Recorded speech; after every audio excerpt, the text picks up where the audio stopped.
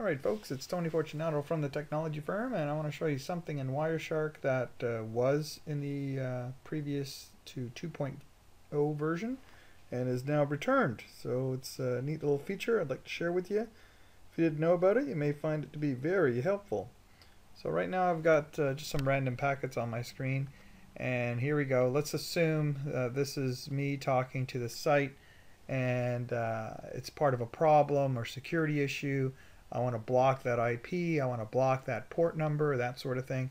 Sometimes the network guy doing the Wiresharking is not the guy who configures the routers or the firewalls.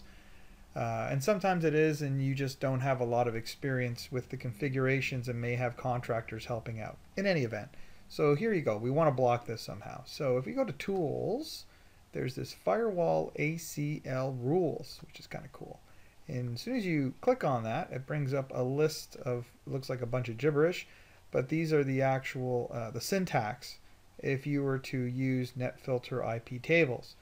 For the people that are more Cisco oriented, I can do a standard access list, and that'll obviously just block the IP. And if you want to be a little more specific, then you can do an extended filter. So basically, Wireshark is taking whatever packet you have highlighted and it's translating it into a filter type syntax for you.